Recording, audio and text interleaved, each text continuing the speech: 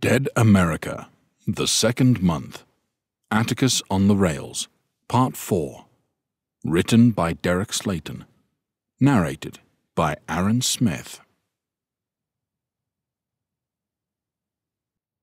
Chapter 1, Day 0 plus 45, Rebuild Day 15. Atticus screamed down the highway in hot pursuit of the fleeing vehicle. Mere minutes had passed since the confrontation in the small town of Wallace with a band of deserters. At least, he assumed they were deserters, but regardless, they had not only tried to kill him, but had kidnapped a civilian. He wasn't alone in his pursuit either, with a young and capable woman in the passenger seat. She checked her sidearm as they tore down the highway, not having said a word since the chase had begun. "So, you going to tell me who you are?" he finally asked. "Name's Madison," she replied tersely. "Okay, that's a start, at least," he drawled. "It's nice to meet you, Madison. Now, if it's not too much trouble, you mind filling in some of the blanks? Because I know why I'm following him, but I'd really like to know why you are." "Why are you following him?" she asked. "I tend to take it personally when people shoot at me," he said dryly. "Your turn." "So you're really not here to do something about them?" she accused. "Ma'am, I still have no idea what's going on here," he admitted. "It's like I told you. I was sent here to investigate the communications going down in North Platte. Everything else is just rumors and what I've seen with my own eyes, which isn't much." She looked Atticus up and down, giving him a good long look before nodding. "Okay, I'm going to take you at your word," she finally declared. "Don't make me regret it." "I'll do my best," the ex-ranger promised. "I suppose we should start at the beginning," she said with a sigh. He grinned. "I got this thing floored and we're barely gaining on them, so we got time," he said, and kept his focus on the road even as they chatted. "I'm an agent with the agency," Madison said, and it was vague enough that he couldn't help but laugh. "Which one?" he asked. "Does it matter?" she shot back. "Guess not," he admitted, shaking his head. "So, you're an agent. Go on." "I had been undercover for 18 months just outside of Kansas City when all this broke out," she explained. "Over the first few weeks of this, my mission changed several times. Ultimately, though, it was to gather intel on the growing threat of deserters from the military."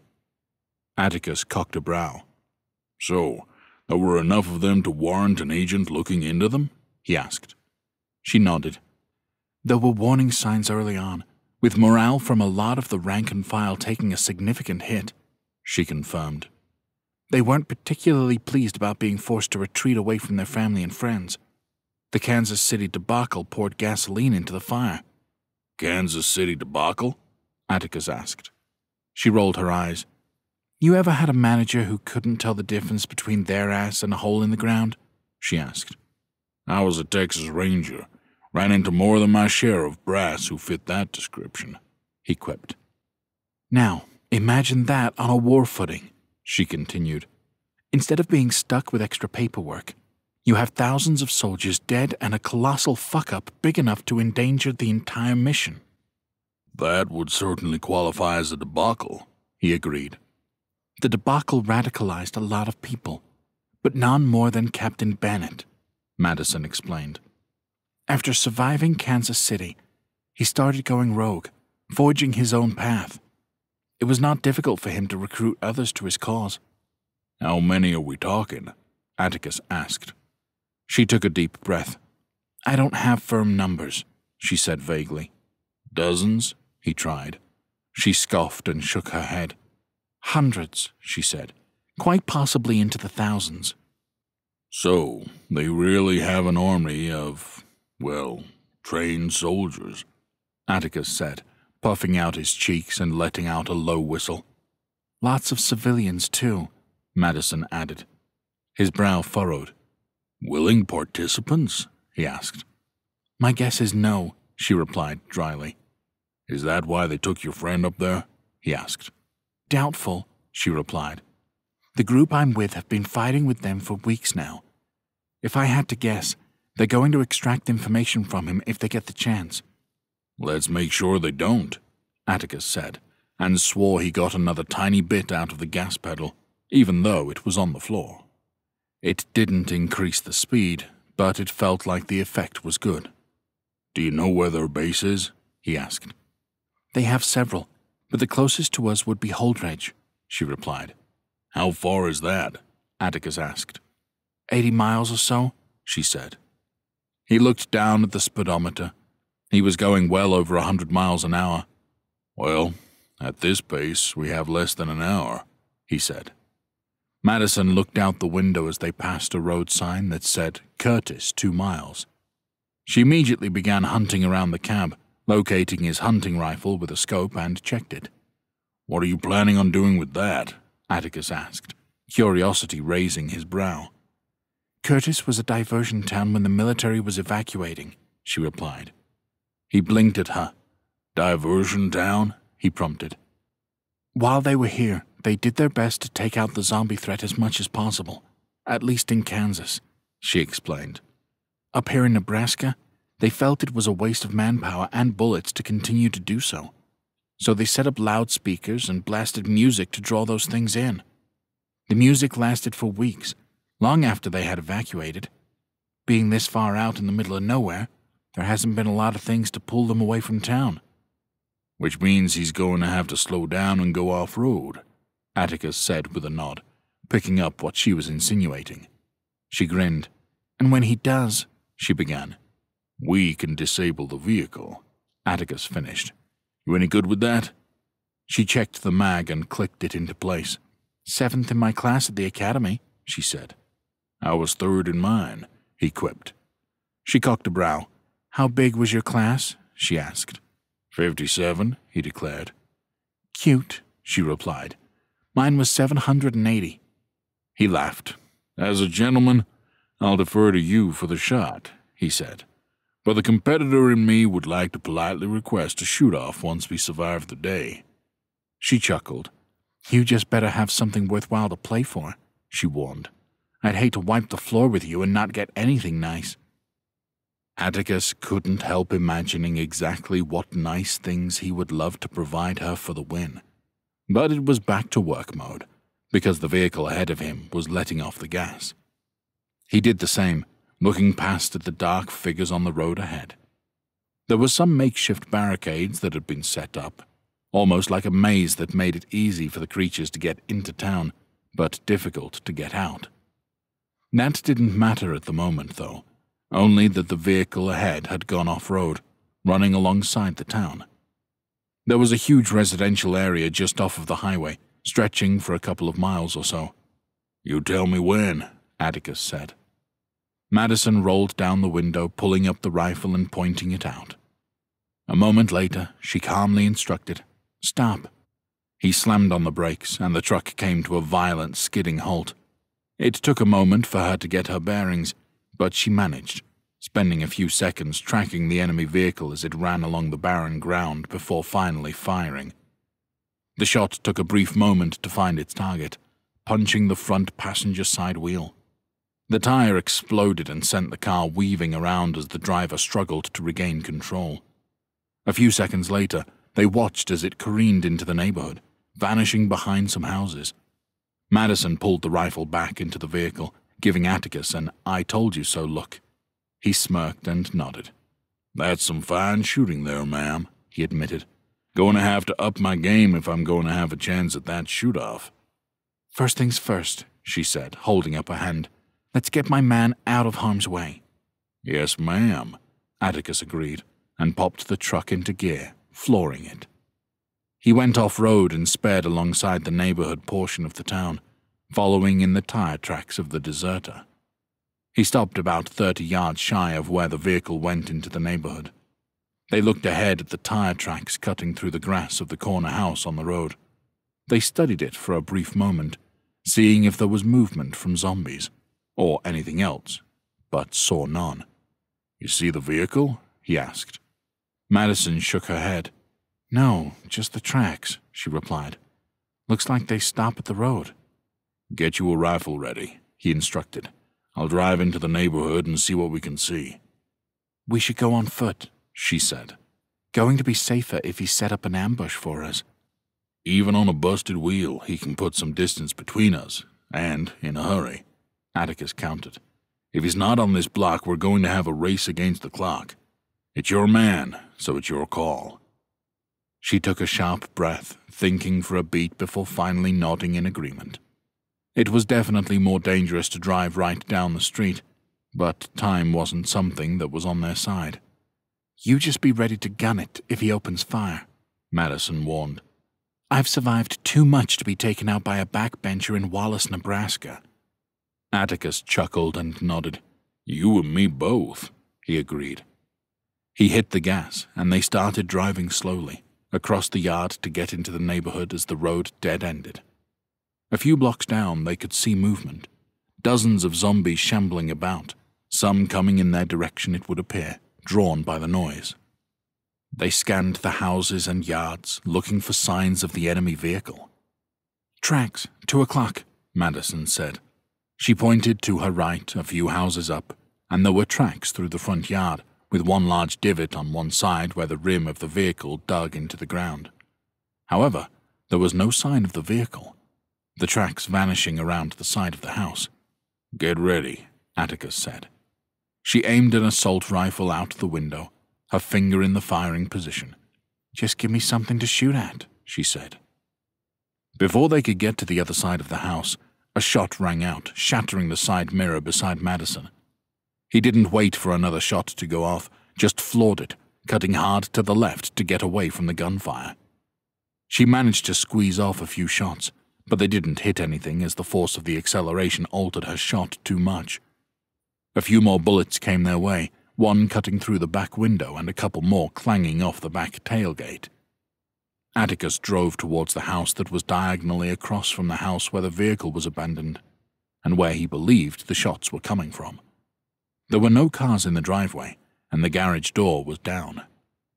The shots continued to come their way, and he sped up as he got into the driveway. "Hang on!" he yelled. She braced for impact as Atticus plowed through the garage door, causing major damage to it. The metal door was bent upwards and pushed into the garage, which was luckily empty. The force of the truck was enough to get them inside the structure, providing some cover. "Move, move, move!" he barked, reaching down and grabbing a hunting rifle as she exited the other side of the truck with the assault rifle in hand. He was in such a hurry that his hat got knocked off in the process, and he didn't seem to notice or care. "I got eyes. You clear the house," she cried. "Copy," he shot back, and headed off. She took up position by the back of the truck, aiming her rifle towards the house where the enemy vehicle was. She scanned the window of the house, trying to find one that was open or disturbed. There were several that had been broken out. "Come on, pop your head up just once," she murmured. Finally, she spotted the subtlest of movements in the window at the corner of the house, and she didn't hesitate, pulling the trigger. It wasn't great aim, but it managed to hit the side of the house, which caused the blinds to fly up as something caught it. "I know where you are now," she muttered, "and you aren't getting away." As she kept a close eye on the house across the way, Atticus rushed in through the garage door, his revolver drawn and the hammer cocked back. He knew ammunition was at a premium, but he also knew this was no time to be conservative. As soon as he emerged into the kitchen, he could hear moaning coming from within the house. There was one zombie near the dining room table, tangled up on the chairs. He took quick aim and fired, nearly taking its head completely off. There was still moaning and noise coming from the back of the house, and he moved quickly towards it. The master bedroom was shut, and he could hear thrashing about inside. He paused for a brief moment, putting his ear to the door to see if there was anything he could determine. Moans and thrashes and bangs echoed inside, but no footsteps. He readied himself, turning the knob and throwing open the door, ready for battle. He blinked down at the sight before him. The zombie was what once had been a middle-aged female, her wrists tied to the bedposts, spread eagle. She thrashed about, her skin showing some major decomposition, but no bite marks as far as she could see.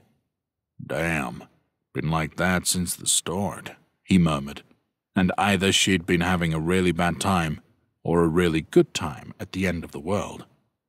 He aimed his gun and fired, ending the poor creature's existence, before listening hard to try to get a read on any other movement inside the house. There was nothing. "Clear!" he yelled. He worked his way back towards the garage, and Madison flew out, making a beeline for the front of the house, taking up a position by the window.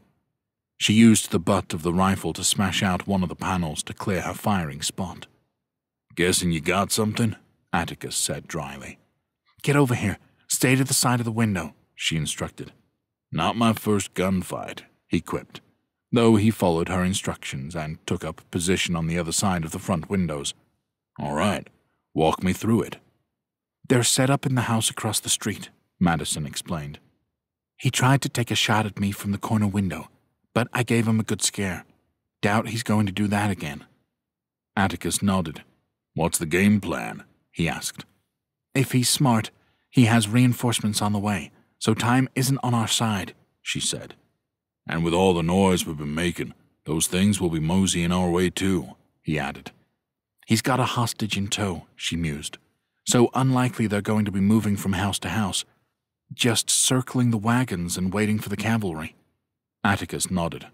"Frontal assault isn't my preferred way to go," he said. "Me either," Madison agreed. He inclined his head. "You hold the front while I flank him?" he asked. She nodded slowly. "Could work," she said. "I give you some cover fire so you can get across the street a few houses down. Keep him focused on me." "Once I get inside and neutralize him, I'll give you a signal," Atticus added. She nodded again, more agreeable as the moments went on. "And then I'll come pick you two up, and we'll get the hell out of Dodge," she said. "So nice working with a professional," the ex-ranger said brightly. "You got to a count of 30 before I start shooting, so you better get a move on," she said sharply, and they exchanged a nod. Atticus made a run to the back door, rushing outside and stopping in the backyard to look towards the heart of the neighborhood. Dozens of ghouls made their way towards them, still a couple of blocks away from the front edge. He knew that time wasn't on their side, so he snapped back into the moment, rushing the opposite direction towards the edge of town.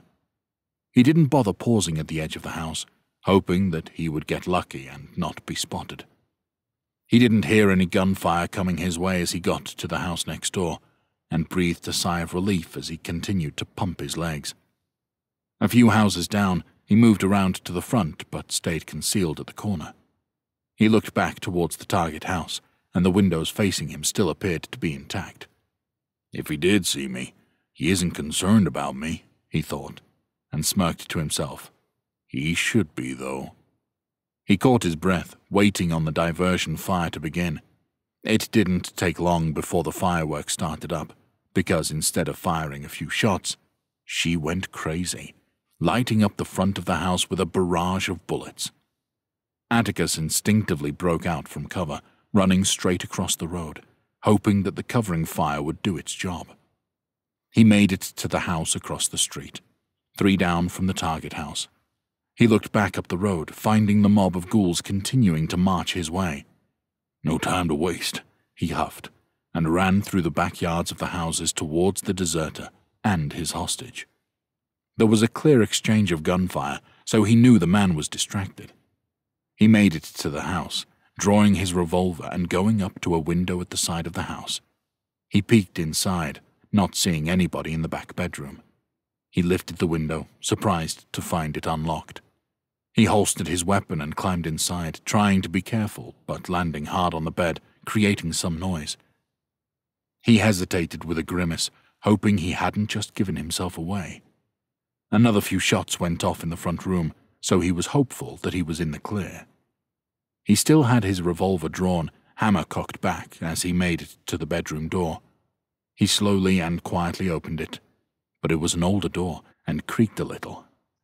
Damn it, he thought, and knew he had to move immediately, so he flung the door open and rushed down the hallway to the front room. The wounded hostage sat in the recliner in the middle of the room, facing him. He was bound and gagged, but made eye contact with Atticus and began to shake his head violently. The ex-ranger caught on to this as he got to the end of the hallway, and as soon as he crossed the threshold, a glint of metal caught the corner of his eye, and he instinctively jerked his head backwards. As he did, a deafening boom ripped through the air as a gun a couple of feet from his head went off, the bullet barely missing his head. The deserter fired a few more times, bullets ripping through the cheap drywall of the hallway. Atticus returned fire, sending a few bullets back his way. Atticus laid low, coming out from the hallway just as the former soldier emerged from the side. The ex-ranger lowered his shoulder, planting it into the man's stomach and driving him back. They stumbled, slamming right into the hostage with enough force that it flipped the chair over. As they hit the ground, both guns dislodged, scattering across the floor. Both men scrambled to their feet and got into a fighting position. The former soldier was a large white man, not bodybuilder type, but muscular. He didn't speak, rather lunged towards the cowboy, swinging a haymaker in his direction. Atticus managed to smack it aside and counter with a gut punch.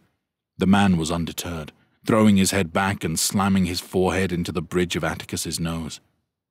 This staggered the ex-ranger a bit, causing him to stumble back, taking a brief moment to gather himself from the hit.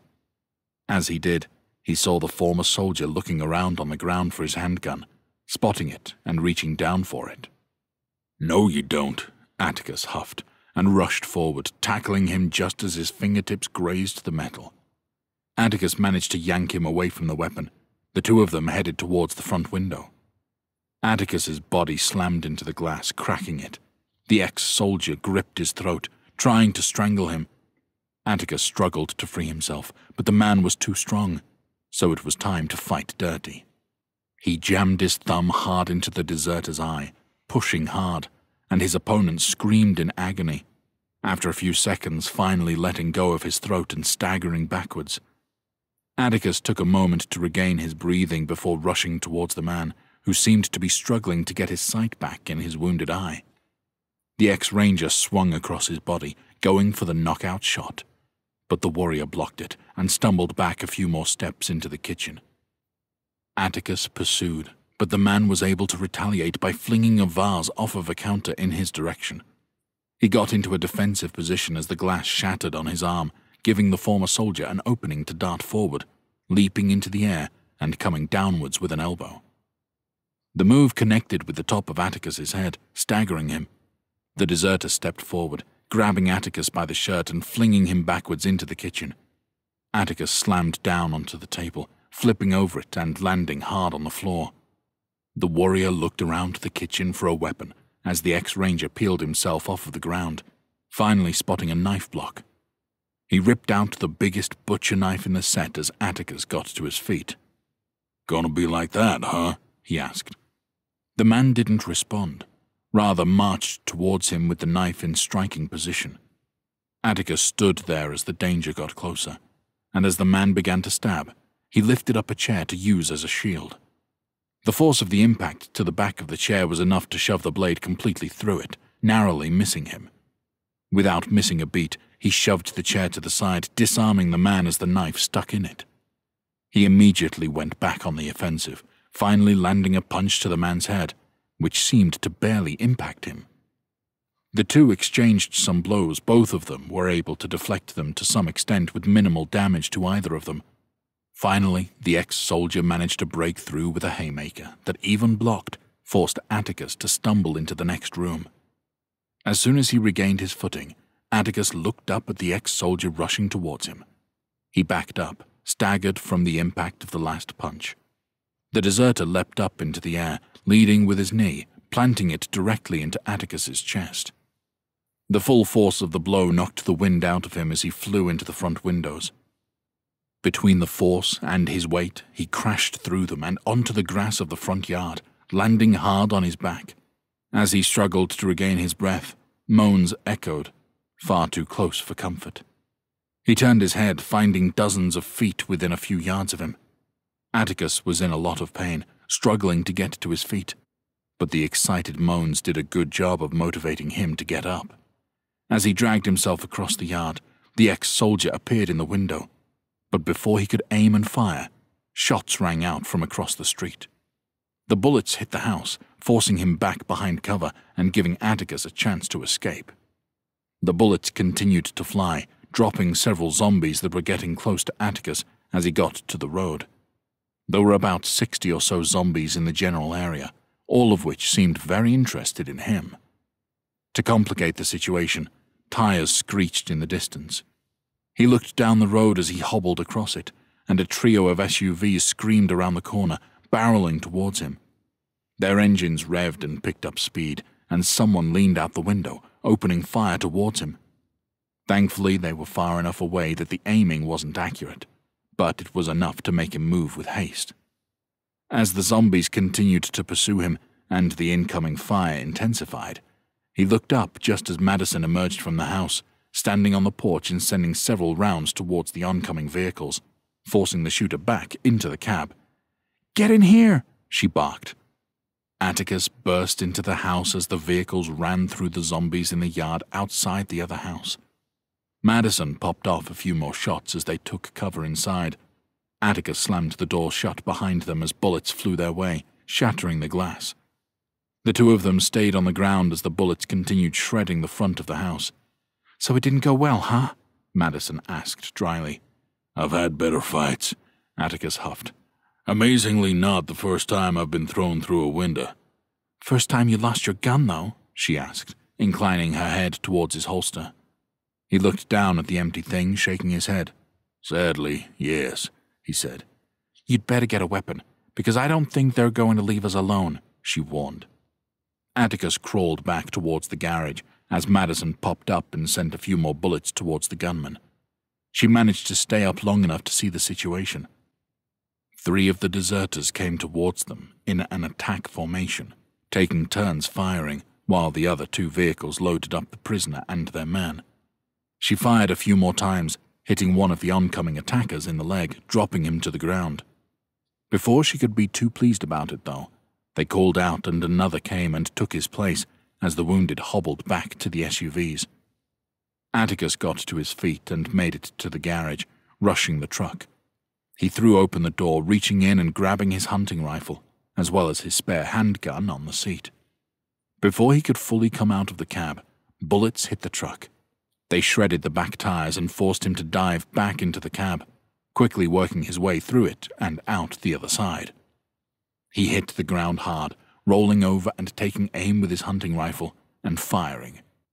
It was a tough shot, just grazing one of the gunmen, who turned his full attention towards him and opened fire. Atticus was pinned down, chambering another round when he looked back and saw one of the ex-soldiers reaching to his waistband and pulling out a grenade. "You gotta be kidding me," Atticus muttered as the man pulled the pin and lobbed the grenade towards the garage. He scurried to his feet, running around the front of the truck as bullets flew. He leapt through the door, yelling as he flew through the air. "Fire in the hole!" he cried, hitting the ground hard as the grenade went off. Shrapnel from the truck crashed through the walls, narrowly missing him as bullets continued to pepper the front of the house. "We gotta move," he yelled. "And go where?" Madison cried back. "Deeper into the neighborhood," he suggested. "You want to run towards the zombies?" she demanded. "I'd rather fight them than guys with grenades," he argued. She popped up, firing a few more shots out the window in frustration, because she knew he was right. She stayed low and made a break for the kitchen where he was up and headed to the back door.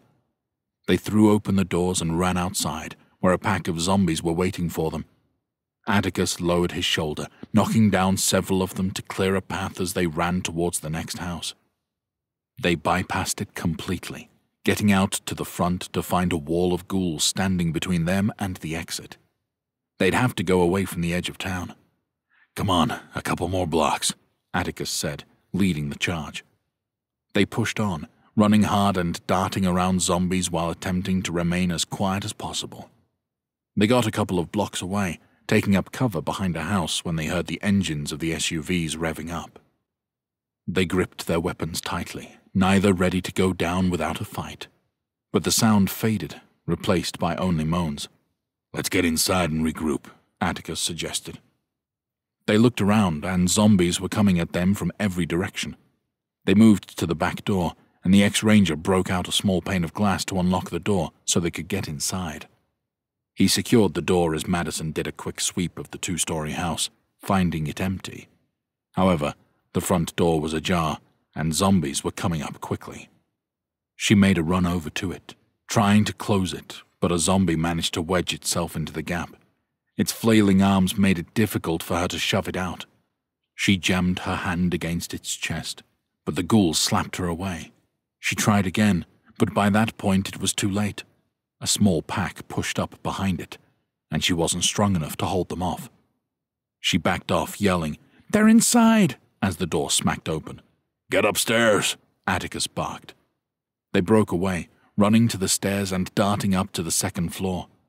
They looked around frantically, trying to find something they could use to block off the stairs, spotting a tall bookcase against the wall. "Atticus!" Madison cried, motioning wildly to it, and they ran for the furniture, grabbing it and dragging it along the floor. They tipped it over, sending it careening down the staircase. The heavy bookcase slammed into the first few zombies, sending them flying backwards into the growing mob on the first floor. Luckily, the bookcase caught on the banister, turning slightly and wedging itself against the wall. For a brief moment, it held the ghouls at bay.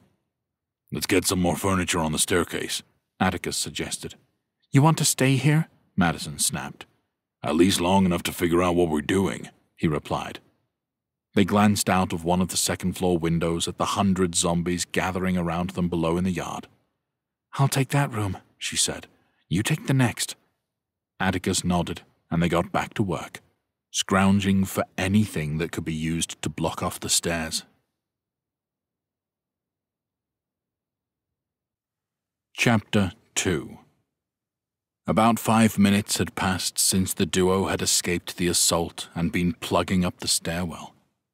They had numerous smaller pieces of furniture clogging up the stairs, as well as a few mattresses placed at the end, wedged in between the railing and the wall. Once they were in place, Atticus took a couple of brooms he'd found, snapped off a bristle part, and jammed it in between the top step and the mattresses. "You think that's going to hold them up?" Madison asked, sounding skeptical. "Even if it only buys us a couple of minutes, I'll take it," he replied. "Fair enough," she agreed. The duo walked around the top floor, looking out every window and seeing zombies on the ground below them. The mob was about 10 to 15 creatures deep in some spots, but it seemed to be thinning out behind them. "I think if we can get past the first wave, we can put some distance between us and the horde," Atticus said. Madison sighed. "Great. Maybe they got a hang glider in the closet," she joked. "Outside of that, do you have any ideas on how we're getting out of this one?" he asked, pointing to the stairs. "Because I don't think going out the front door is going to be an option." She gritted her teeth. "Fresh out of ideas at the moment," she grunted. "Let's keep looking. Maybe we can find a weak spot," Atticus suggested. They continued walking from window to window, looking out and hoping to find a solution to their problem before the mob downstairs could fight their way up. As they walked, Madison's expression got harder and more concerned.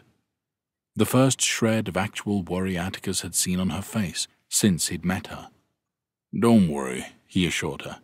"I've been in tighter spots than this. We'll get out of here." "That's not what I'm worried about," she said. "Oh?" he asked, raising an eyebrow. "Care to share?" "I'm worried about the hostage," she said, voice clipped. "What's his name?" Atticus asked, gentling his voice. She sighed. "Honestly, I don't know," she said. "Couldn't see who they took. It's either Jean, Rick, or John. Those were the ones who were in the line of fire back in town. I don't know who survived." "Don't worry. We'll get them back," he said. "That's not what I'm worried about," she huffed. "Honestly, if I had a shot, I would have taken him out myself." Atticus stared at her, eyes wide with shock. "I know you probably think I'm a horrible person for saying that," she admitted, shaking her head. "But we're at war, and that man has vital information. Now he's in the hands of an enemy with the means to extract it from him." "What information could he possibly have that would be worth ending his life over?" the ex-ranger asked. Your hideout? You honestly think they don't know your location by now?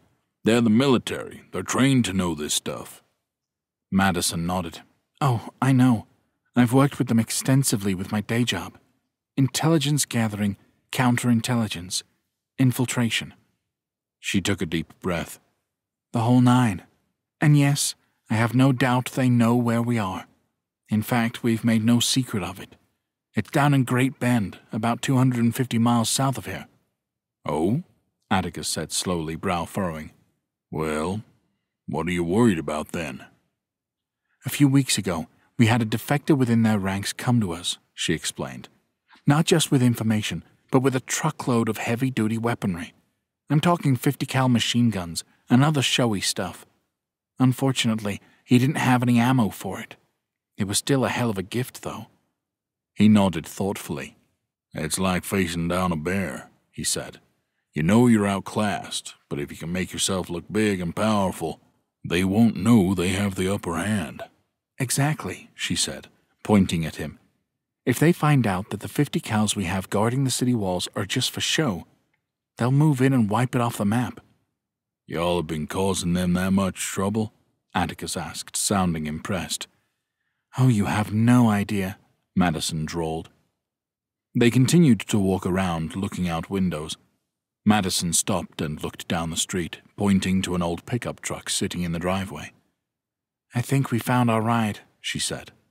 Assuming we can find the keys, Atticus said, looking over her shoulder.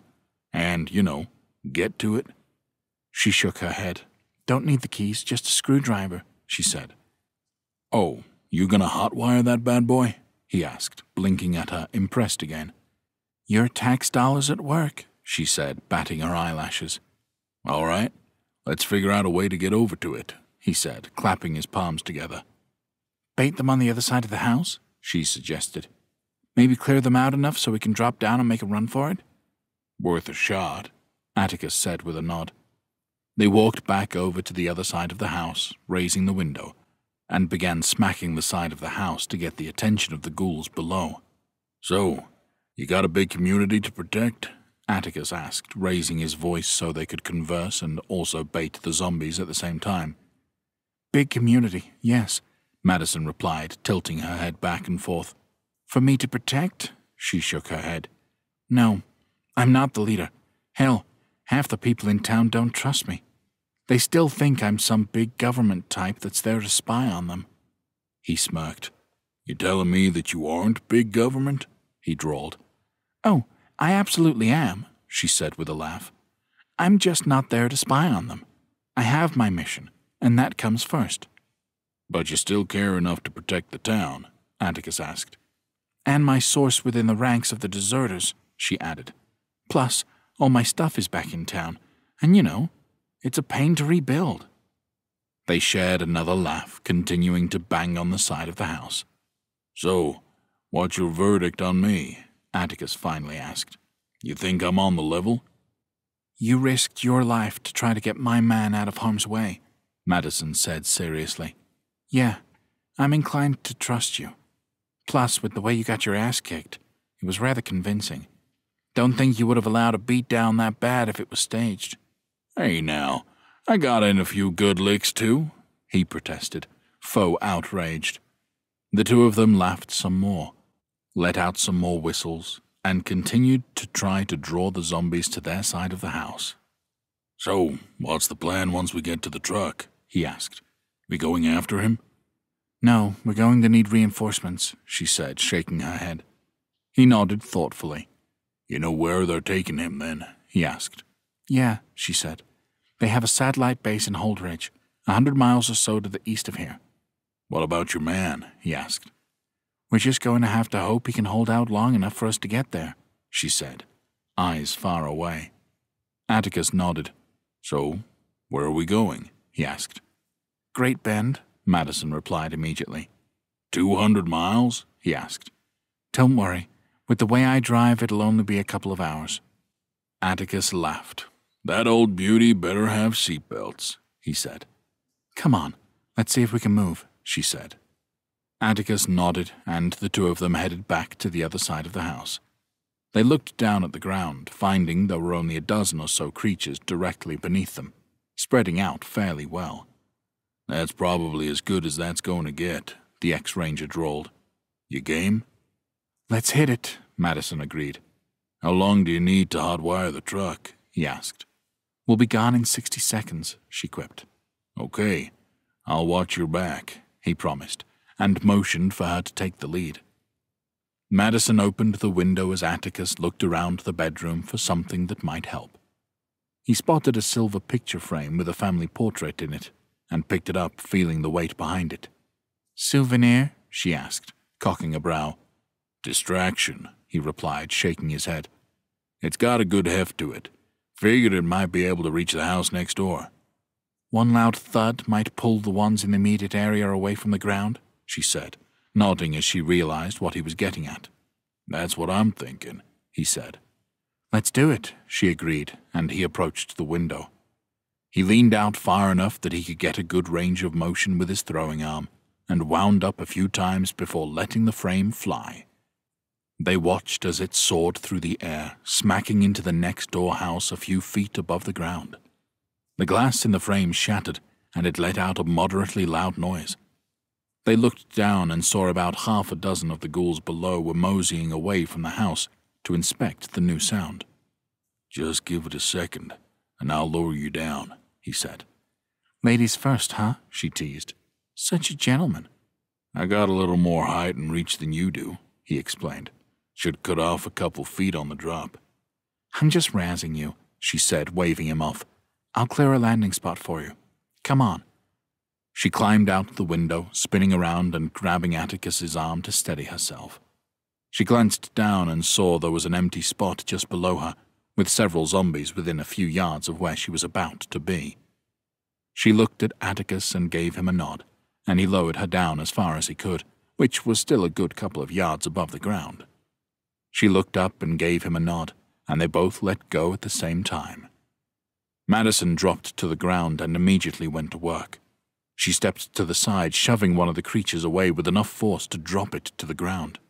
She pulled out a knife and started jabbing at heads, taking out a couple of them, while moving away from the house. Atticus quickly climbed out, holding onto the windowsill and lowering himself down as far as he possibly could. He stretched and let go, tumbling to the ground. He managed to brace himself against the house so he didn't get to the ground. He drew his knife and turned to see Madison wreaking havoc on the ghouls in the general vicinity. "Move!" he barked. She shoved a creature to the side, and the two of them ran towards the house with the truck, which was mostly clear of ghouls. As they got closer, their footsteps on the pavement echoed throughout the neighborhood. Moaning came from the area behind the houses, and as they approached the truck, several zombies emerged from backyards. "Get the truck going. I'll handle them," Atticus instructed. Madison headed straight for the truck, trying the handle and finding it unlocked. She hopped in and used her knife as the tool to get the truck started. As she did this, Atticus stood guard around her side of the truck, his knife in hand and ready to strike. There were about a dozen ghouls around the truck, starting 10 yards out and stretching back. Not wanting to get pinned down, he went on the offensive, rushing towards the nearest creature. He jammed his knife into its head and threw it to the ground before focusing on the next closest creature. He went into a stabbing frenzy, taking out several ghouls before rushing back to the truck. There were a couple coming around the front of it, getting a little too close to Madison. As he approached, he lowered his shoulder, driving into the side of the lead creature and slamming it into the front of the vehicle. This stunned it long enough for him to grab it and throw it back to the others. As he did this, a lone creature came around the back of the truck, and he ran to it, stabbing it in the head and dropping it to the ground. He turned and saw that the mob of creatures was still growing and getting closer to them, now within 5 yards. "Gonna have to speed it up," he yelled. As soon as the words came out of his mouth, the truck rumbled to life. Madison jumped in the driver's seat and slammed the door shut. "Get in!" she barked. He leapt into the truck bed, smacking it a couple of times to let her know he was in. She popped it into gear and floored it, peeling out of the driveway and onto the road. She stopped once there was a bit of distance between them and the mini-mob at the house. Atticus jumped down and clambered into the passenger seat. "You good?" she asked. "Yeah, let's get out of here," he said. She hit the gas, driving towards the edge of town where they had entered from. She was forced to make a hard left turn when several dozen creatures poured into the street from the house they'd previously been at. The road running parallel with the edge of town was packed with creatures as well, forcing her to weave in and out between them, not wanting to risk damage to the truck. After some tense driving, they hit a bit of an open area. "That road's clear," Atticus pointed out. She slammed on the brakes, backing up and looking down the side street, clear to the edge of town. "Good enough for me," Madison said. They drove down the street, pulling off into the grass to get around the barricade at the edge before getting to the open area outside of town. Both of them were breathing hard, but they were relieved they'd managed to survive the ordeal. "How are we looking on fuel?" Atticus asked. Madison checked the gauge, tilting her head back and forth when she saw it was at less than half a tank. "Going to have to stop and fill up," she said. "That going to be a problem?" he asked. She shook her head. "Lots of farms between here and home," she explained. "Plenty have private fueling stations with generators. We'll be fine." "All right. Let's take a road trip," Atticus declared, pointing ahead. They drove along the outskirts of town and several minutes later hit the highway. Madison picked up the pace once she was on the road, pedal to the metal towards the stronghold of Great Bend. Chapter 3. The sun set on the duo as they sped down the highway towards Great Bend. The talking had been minimal, and Atticus had been catching a bit of a nap, the soreness from his battle with the deserter starting to set in. As he woke up, he let out a bit of a groan. "Doing okay over there?" Madison asked, sounding a bit amused more than concerned. "In my youth, I'd be raring to go for round 2 right about now," he grunted, scrubbing his hands down his face. She chuckled. "And now?" she asked. "I think I'm content with the draw," he admitted. "A draw, huh?" she asked, her chuckle turning into more of a laugh. "That's what we're calling it?" "Hey, we're both still standing," Atticus argued. "That's a draw in my book." She shot him a teasing glance. "Well, seeing as how you've had a rough day, I'll give that one to you," she said. "Much appreciated," he said, finally shaking the last of his nap from himself. He sat up straighter, letting out another groan as he tried to get comfortable. He rubbed his arm and chest and then looked out the window, suddenly realizing how dark it was. "How long was I out?" "Hour or so," Madison replied. "Once we got back on the highway after filling up, you were out." "Hope I didn't snore," he joked. She winked at him. "Like I said, you've had a rough day," she teased, "giving you the benefit of the doubt." He chuckled, shaking his head. "Appreciate that, too," he said, and finally stopped fidgeting when he found a comfortable spot. "How far out are we?" 10-15 minutes, she replied. He glanced at the speedometer, noting that they were traveling well over 100 miles per hour. "You comfortable going that fast at night?" he asked, trying not to sound too concerned for his own bodily safety. "Why wouldn't I be?" she asked, a little edge to her voice, a challenge. "Zombies on the road, maybe?" he replied. "We're close enough to Great Bend that we're fine," she insisted. "When the military was here in Kansas, they did a damn fine job keeping the undead population to a minimum. We've kept that up since they left." He raised a palm in surrender. "Okay, I trust you," he said. "Plus, there's nothing but farmland between here and home," she continued. "So virtually every inch of land that touches the road has at least a barbed wire fence to it. It would take a hell of an effort for one of those things to get out here." Atticus nodded solemnly. "Fully exposed, yet completely safe," he said. "I like it." They sat in silence for a few more moments, and he stared out the window. Nothing but dark, empty space as they flew down the road. "Can I ask you a question?" he finally asked. Madison shrugged. Whatever you like, she replied. We got time. What kind of undercover work were you doing? He asked slowly. I mean no offense when I say this, but undercover wouldn't be the first assignment I would have guessed for you. She shrugged. And that's precisely the reason I was perfect for it, she said.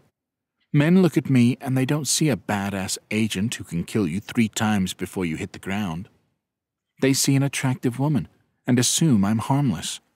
I assume that worked in your favor, Atticus said. She nodded. Very much so, she said. Throw in my upbringing, growing up with a couple of brothers and a gearhead for a father, and I had the knowledge I needed too. Who were you investigating? He asked. I mean, as long as it's not classified. She rolled her eyes. Even if it is, who is going to come down and reprimand me? She drawled. He chuckled. Fair enough, he agreed. It was this mid-level gang working out of a Kansas City suburb, she explained. They had a few garages around the area and a junkyard just outside of town. Perfect spot to run drugs and women out of. Run women? Atticus asked, cocking a brow. Prostitution? Human trafficking, Madison corrected. He shook his head in disgust. Yeah, this would be a perfect spot for it, he spat. Similar situation in West Texas. Hundreds of miles of open land, one breakdown or late-night rest stop, and somebody driving across the country goes missing. Yep, she said. Nobody had any leads because there's nothing around for miles. They had runners that would go out to their hot spots, kidnap the girls. Then they'd break them at the junkyard and ship them out like they were car parts. Were you able to finish the job? He asked. I mean, before all this got in the way. She shook her head. Was nearly finished building the case against them when I got reassigned, she said. Wasn't what I asked, he said, cocking a brow. She smirked.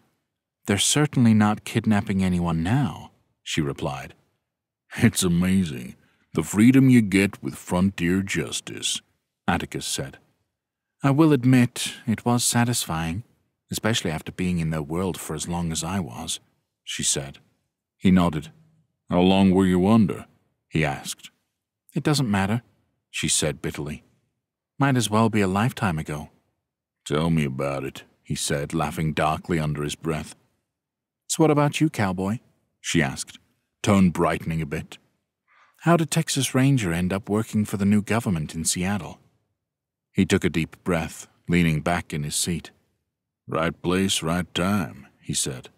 Or wrong place, wrong time, depending on your perspective. She barked a laugh. Sounds like me getting this gig, she said. I was actually retired, up camping near Seattle with my daughter when all this started, he explained. Managed to survive long enough to get to town. Me being the lucky man that I am was doing their interview process when they had a problem come up. Next thing I know, I'm back doing my old job. So this is your first assignment? She asked. Far from it, he replied, shaking his head. Having some issues with militia groups. She sucked in her cheeks for a moment before letting them go. How bad is it? She finally asked. If I had to guess, he asked with a shrug. Worse than they're letting on. Gotta love those higher-ups, don't you? Madison scoffed. It's always a need-to-know basis, and they don't share what you need to know until well past the point it would have been useful. Ain't that the truth? Atticus agreed wholeheartedly.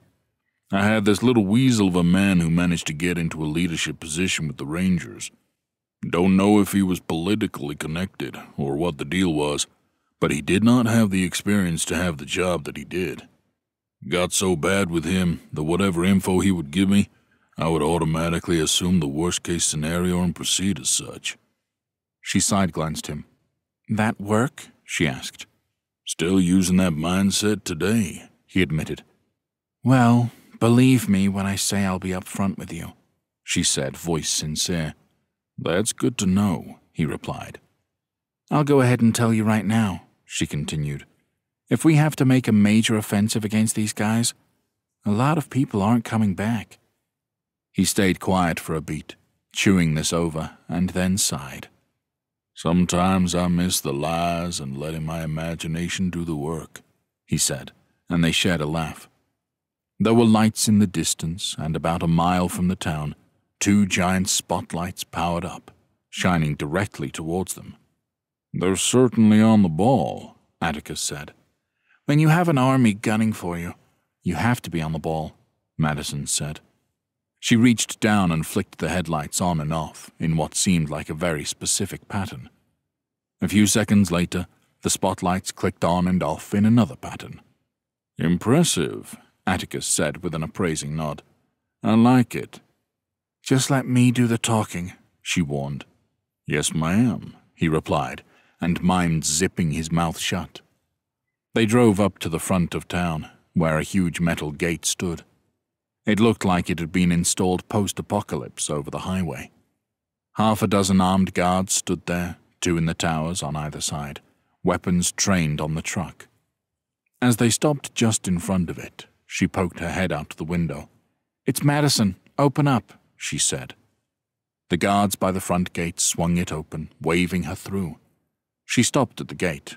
Where's Connie? She asked. She's at her house with a few of the others, the guard replied. So the other survivors got back okay? She asked. The guard nodded. An hour or so ago, he explained. Connie called a meeting to figure out the next move. The guard looked past Madison to Atticus, clenching his jaw and narrowing his eyes. New face, huh? Prisoner? The agent shook her head firmly. No, he's a friend, she said. The guard cocked his head. Been a while since we've had a new one of those around here, he drawled. We may have kicked the hornet's nest a bit, Madison admitted, so keep an eye out. The guard let out a chuckle and a sigh. Wouldn't expect anything less from you, Madison, he said and smacked the roof of the vehicle. She laughed as she rolled up the window and drove through the fortified town. There were camping lights in several of the buildings along the main road, with people sitting and reading, cooking and eating. Good to see people keeping busy, Atticus said as he looked around. She nodded thoughtfully. Town had a pretty decent library, so at least there's some entertainment for the people who can't help out on night patrols, she said. Thank God for small miracles, huh? He said. Madison chuckled a bit as she drove down the main street, turning onto a residential street and going for a few blocks before stopping in front of a modest single-story house. It couldn't be much bigger than 1,500 square feet, something that would have been a starter home for a young couple. Today, it was the home base to the Kansas residents. The duo got out of the truck, walking up towards the house that was bathed in light, inside and out. 2 armed guards stood by the front door, and they stiffened as the guests approached. I'm still the talker, she murmured. Atticus nodded, hooking a thumb in his belt. Yes, ma'am, he agreed. Madison, you're still alive, one of the guards declared. Not for a lack of trying on their part, she replied. We need to see Connie. You can go in, but he has to wait, the guard said, inclining his head towards the ex-ranger. Madison raised her chin. He needs to come inside too, she insisted. The guard shook his head, but she stepped forward, glaring at him eye to eye, her voice lethal and authoritative. This man risked his life to try and save the hostage they took, she said. He also saved my life, more than once today. That's all well and good, Madison, but you know that they're gunning for Connie, the guard replied apologetically. For all we know, he could be You shut your mouth, she snapped. We are outmanned, outgunned, and are running out of time to prevent a catastrophe. This man is on our side, and we have information that Connie needs. Now get out of our way and let us do our jobs. The guard squirmed under her gaze, glancing over at his partner with wide, help-me eyes. The other guard gave him a slight nod, and he finally stepped out of the way. Okay, he huffed, shoulders slumping. Thank you, Madison said, straightening her shirt and leading Atticus into the house. The duo entered, and it was clear immediately that an argument was going on. There were 3 distinct voices coming from the next room, and Atticus followed Madison into what once was a dining room. Now it housed 2 men and a woman, heatedly arguing over a table with a map of Kansas lit by a camping light. "We need to evacuate the town immediately," the oldest man said, his balding white hair looking barely there in the dim light. "And go where?" the younger man shot back, leaning his long and lanky frame against the table. "Hell, forget that. How in the hell are we going to transport the hundreds of people to whatever magical place that those military assholes won't be able to find us? Tell me that one." The older man seemed to be formulating a response, but couldn't quite find the words as the other one stared him down. Finally, he backed down, shaking his head in defeat. "Yeah, that's what I thought," the younger man snapped. "Now start working on some real ideas instead of focusing on pure fantasy." "And what's your bright idea?" the older man demanded. "We take a strike team and we go get our man back," the other one declared, stabbing a finger down on the table. Madison took this opportunity to announce their presence. "And I suppose you know exactly where he is, don't you, Max?" she asked loudly. The trio turned and looked at them, startled by the presence of two newcomers. The oldest man recovered from his shock first. "Madison, it's good to see you," he said, sounding friendly, but tired. "Mayor Williams," she greeted with a diplomatic nod. "Who's your friend?" the younger man asked with more than a little suspicion. "Everybody, this is Atticus," Madison introduced, holding out a hand to the ex-ranger, who nodded. "Former Texas Ranger, now resident of the safe zone of Seattle, and currently in the employ of the government, or what's left of it." "It's a pleasure," Atticus said. Mayor Williams broke away from the table, approaching him with an outstretched hand. "Welcome to Grand Bend," he said as they shook hands. "I'm Mayor Williams, and I handle all the civilian concerns." He motioned to the younger man. "This firebrand here is Max." "Welcome to the fire," Max muttered. "Hope you didn't have to spend too long in the frying pan before getting here." "And the young lady giving everyone the silent treatment is Connie Deacon," the mayor said. "While she doesn't have an official title, she is the decision-maker here." Atticus cocked a brow. "Small-town mayor taking orders?" he drawled. "That's a first." Williams shook his head with a grateful smile. "I wouldn't be here without her," he said firmly. "Most of us wouldn't be, in fact." The young woman got up from her chair and approached the duo. She had a short and stocky frame, a tomboyish figure, and hard-set eyes. "Agent Madison," she said. "Miss Deacon," Madison replied just as sternly. The tension broke and evaporated as both women grinned, falling into a tight hug. Connie pulled back, holding Madison's shoulders as she looked at her. "When the others got back and told us what happened in Wallace, I feared the worst," she said, eyes wide with emotion. "When they couldn't find you, they thought you had been taken as well with Jean." She glanced at Atticus.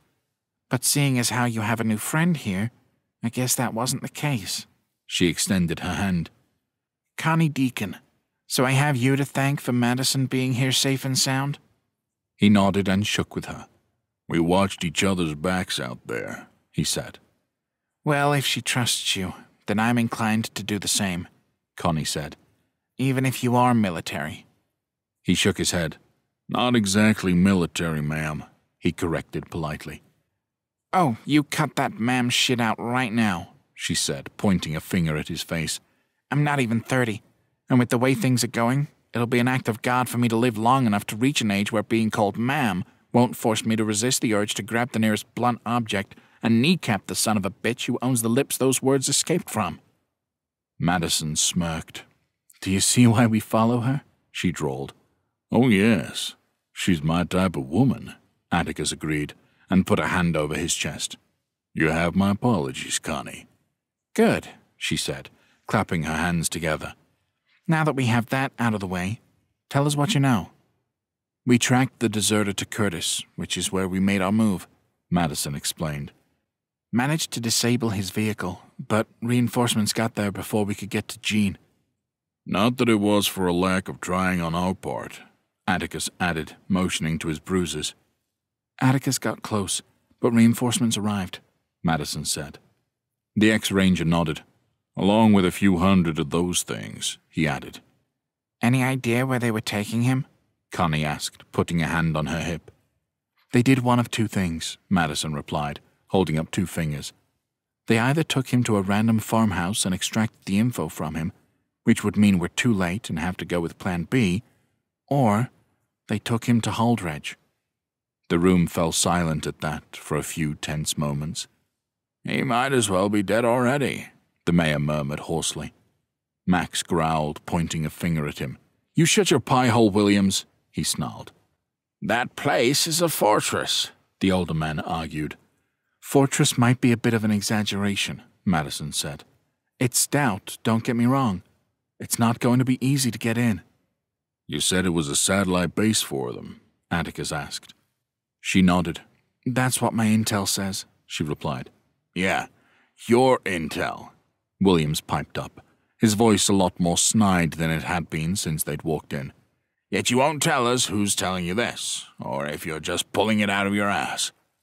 Loose lips sink ships, Madison snapped. I trust about 3 people at the moment, and given that there's 4 of you in this room, that should give you an idea of where my head is at. She let that sink in for a beat before continuing.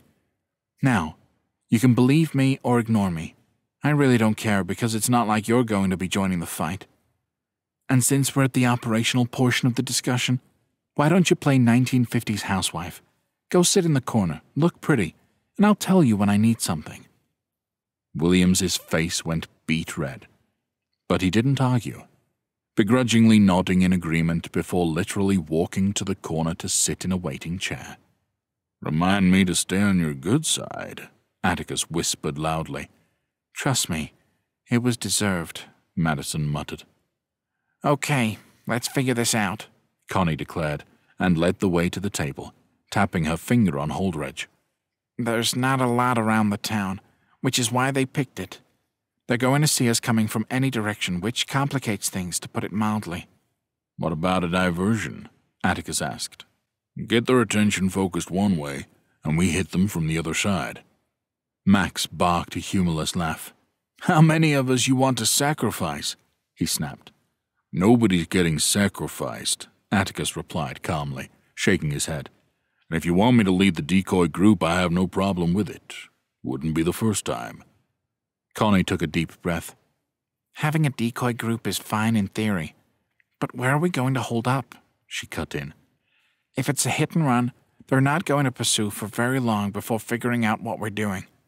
Holdredge isn't the biggest of places, but the strike team is going to need time to locate Jean. Wait, what about the grain elevator? Madison asked, and traced her finger to the south of town, stopping on a small blip of a town labeled Clyde. What grain elevator? Max asked. There's a spot right along the train tracks where they load up the cars, she explained. Big-ass grain elevator, and a warehouse on the other side of the highway. Connie raised an eyebrow. I know you're good, but how in the hell do you know this off the top of your head? She drawled. While the rest of you are kicking back at night and reading books, I'm doing recon on where our enemy is stationed, Madison replied with a hint of haughtiness in her voice. 99% of the stuff will never come in handy, but every now and then, here we are. What kind of shooters do you have? Atticus asked. More than you'd think for a bunch of civilians, Connie replied. Fair number of hunters in this group. And they're comfortable taking shots at humans? The ex-ranger asked. Connie raised her chin. I don't keep secrets in this community, she said sharply. Everybody knows what we're up against, and they'll do what needs to be done. You look like you have a plan, Madison said, giving him the side eye. I just might, he said. Well, enlighten us, Connie invited, spreading her arms. Need a team of 5 or 6, Atticus said thoughtfully. Your 2 best shooters, who are also fleet of foot, take position at the top of the grain elevator. 2 more across the highway in the warehouse, and a rabbit to lure them into the briar patch. So the rabbit pulls a group of soldiers into the trap, they open fire and keep them occupied? Madison asked. He nodded. If they time it right and pick off a couple of them, they'll call for reinforcements, he explained. But as soon as that initial barrage happens, everybody needs to bug out.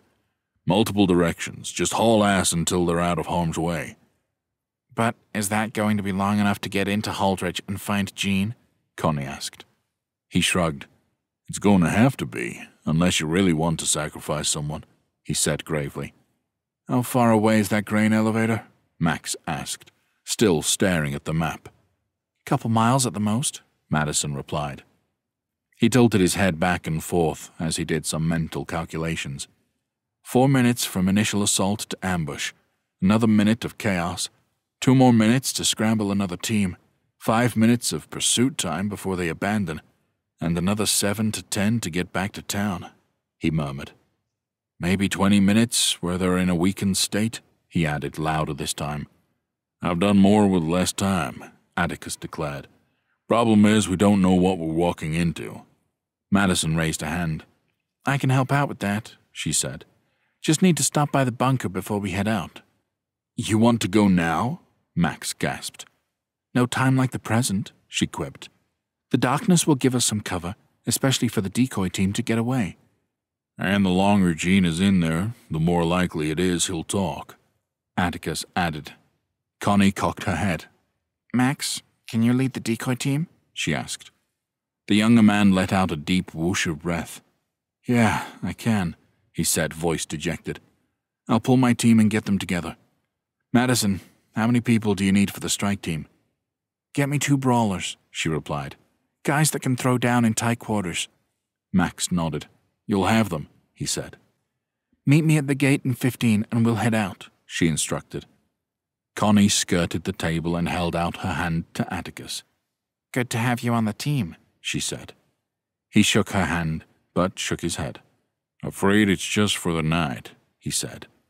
Max scoffed. Sending us to our deaths and running away, he drawled. Pretty standard with you military guys these days.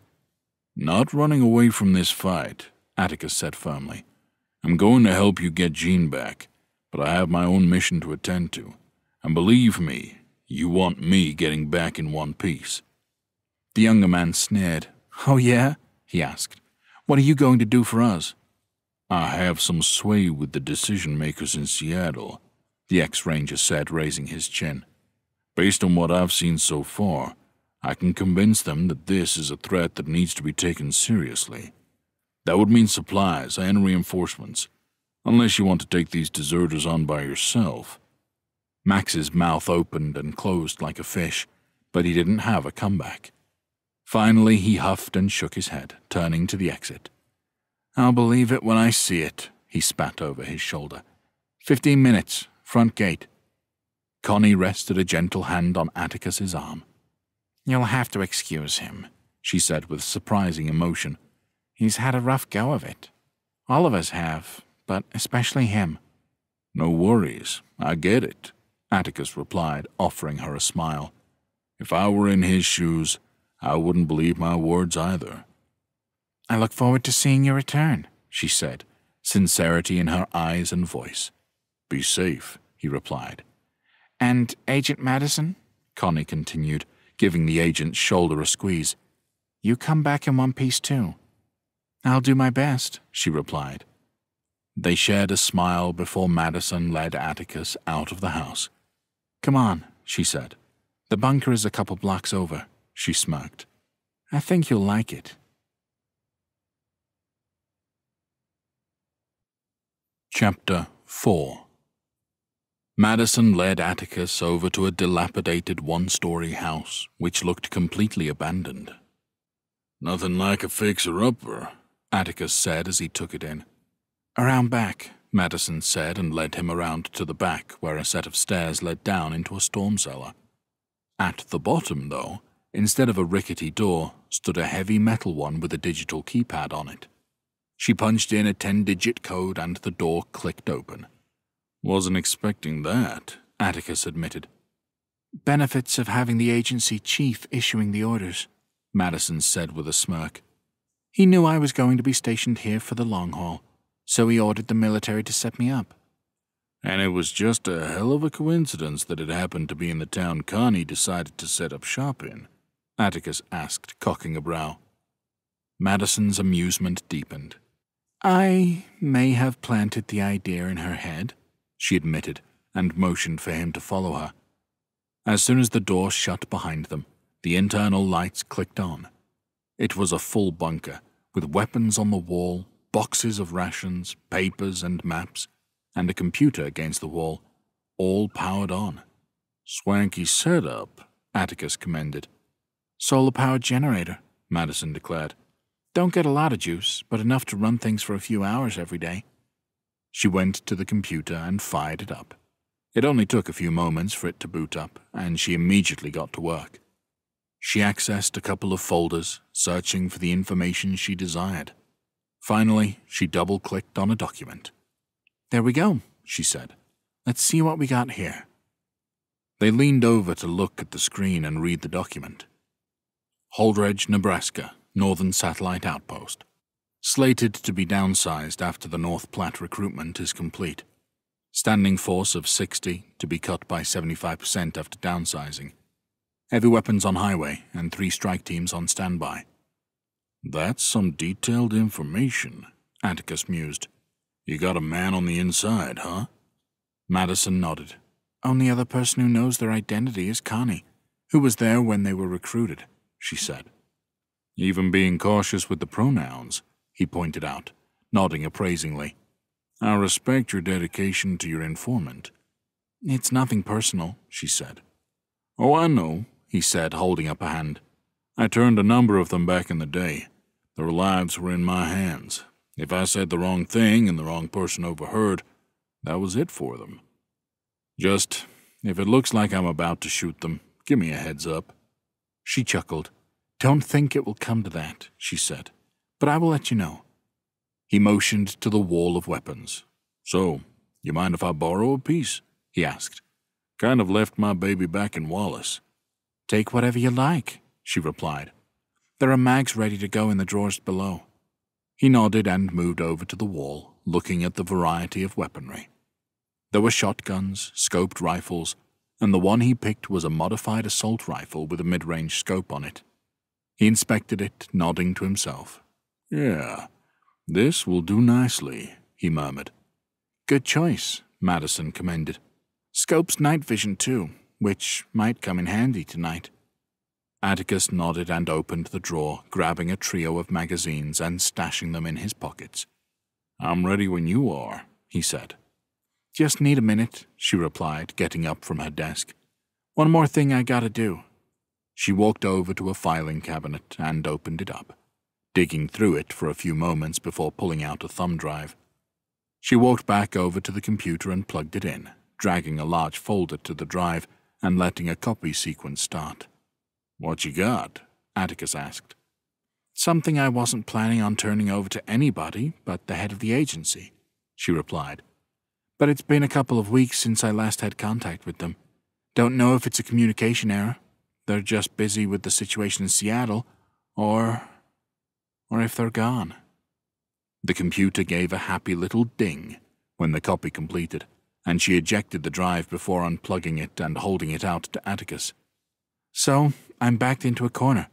Against all odds, you fell into my lap and you have a direct line to the decision-makers.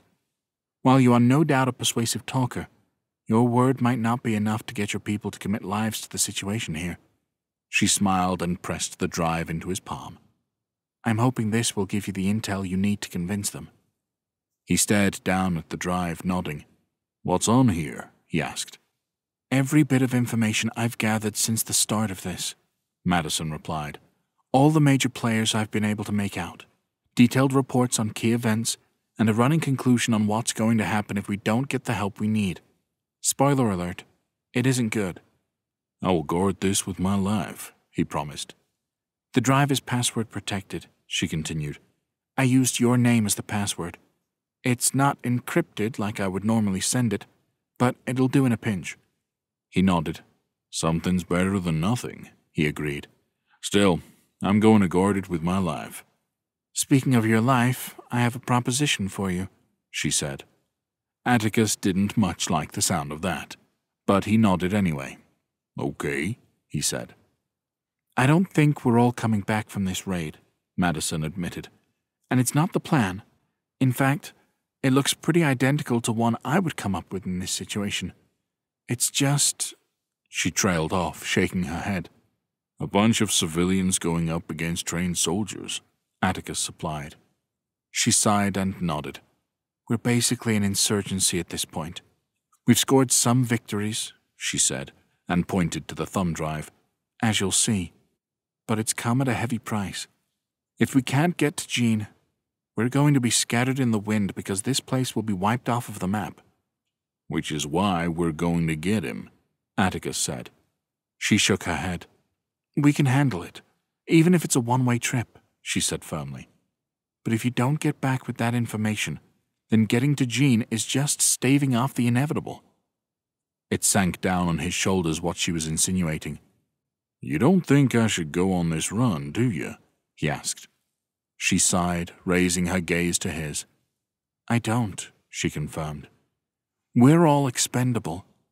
You aren't. You know the people going on this run? He asked. I do, she replied. Anybody even half as capable as me? He asked, cocking a brow. Hell no, she replied with zero hesitation. I didn't think so, he quipped. Look, you know I can handle myself. She blinked at him and motioned towards the bruises on his body from the last fight before crossing her arms. And you also know I can take a beating and continue kicking ass, he added. She chuckled. There it is, she muttered. How about this? Atticus asked, raising a hand. We'll get Jean out, and then you can escort me directly to my pickup spot outside North Platte. Deal? Madison chewed on the inside of her lip, hesitant, weighing how valuable he was in all situations. Finally, she nodded. Okay, she huffed, letting out a deep breath, before pointing a finger in his face. But you let me lead the way. He nodded immediately. She walked over to the wall and opened up a drawer, pulling out a bulletproof vest and tossing it over. And you're wearing that, she demanded. He caught it instinctively and opened his mouth to argue, but at the sight of her determined gaze and hard set of her jaw, he just nodded, slipping it on. That's not off-the-shelf stuff either, Madison added. That's war-zone quality. It'll stop a rifle round. He cocked a curious brow. Wasn't aware the military was handing out the good stuff, he said. She wrinkled her nose. Okay, it's private contractor war-zone quality, she amended. Atticus chuckled as he did up the last of the straps. Just try not to take a round if you can help it, she warned, because it hurts like a son of a bitch. Took a 9mm round a couple years back, he said gravely. Cracked a rib. Caught a rifle round during a raid. Laid me up for 6 weeks, she replied. Pretty sure I was 40% bruise. Atticus finished up, giving the vest a playful smack. Okay, ready for battle, he declared. All right, let's go meet the team, she said, and led him out of the bunker. She secured it behind them, and they walked through the quaint little town, enjoying the brisk night air and the calm before the storm. As they approached the front gate, 3 vehicles came into view. There was an SUV and 2 trucks. Max stood outside of it with a handle of men ranging in age from their early 20s to their late 50s. How we looking? Madison asked. Max spread his arms. Got the best available men, he said. Got patrols going, and a team is out dealing with a conflict at one of the arms. Didn't sound like anything major, though. Walkies? She asked. Max nodded. Each team has one, he explained. It's on your dash. Madison looked over to a couple of larger men that looked to be in their late 30s. They had handguns strapped to their sides and were wearing brass knuckles. You my brawlers? Madison asked. Yes, the taller one said gruffly. I'm Eric, and this is my buddy Julius. She raised her chin. And you know how to fight? She asked. We were both bouncers at a BYOB strip club, Julius replied.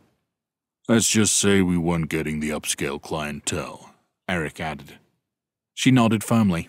I'm Madison, she said. That's Atticus. He is more valuable than any of us, understand? Yes, ma'am, Julius confirmed, and Eric nodded. Okay, let's load up, Madison said, motioning to the vehicles. How you want to play it? Max asked. She checked her watch. It's 1 a.m. now, she said. Going to take a couple of hours to get up there and get situated. You come up from the south and get set up in Clyde. We're going to have to prep from the west. Make sure our escape route is clear. 4 o'clock to kick things off? Max asked. She tilted her head back and forth. Make it 4:30, she said. That gives us a couple of hours to get in and out. Okay, we'll see you on the other side, Max said with a nod and extended his fist. Madison bumped it with her own and then whirled her hand above her head. You heard the man. Let's load up, she barked. Everybody got into the vehicles, Madison and Atticus getting into the front of the SUV with their brawlers in the back. Everyone buckle up, she instructed firmly, because I don't believe in speed limits. Atticus did so and glanced into the back seat. Trust me, she doesn't, he said gravely. The two men looked at each other and shared a nod, clicking their seat belts into place. The front gate opened up and they sped out into the night, headed towards the fight of their lives. Chapter 5. The drive went smoothly and quickly, with everyone in the SUV completely silent. Some of them were focused on the task ahead, and others caught a bit of sleep since it was the middle of the night. Atticus was wide awake, however, too wired to rest, scanning the horizon for any trouble. You good over there? He asked. You don't have to ask me every 5 minutes, you know, Madison joked. You've been up for God only knows how long, going 90 down a dark road, headed towards a group of trained killers who would love to add our heads to their trophy case. He countered firmly. Just want to make sure you don't need me to drive. She smiled wanly and nodded. I'm good, she said, her voice gentling in appreciation of his concern. This is a walk in the park compared to some of the assignments I've had to run. Little sleep deprivation and a quaint drive through the heartland of America. I can handle that. How about Max up there? Atticus asked, inclining his head. He seems like a can-do kind of guy. Madison took a deep breath.